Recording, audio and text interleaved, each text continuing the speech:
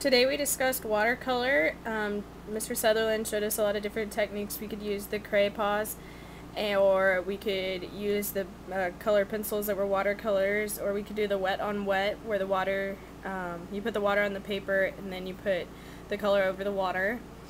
Then he let us experiment with these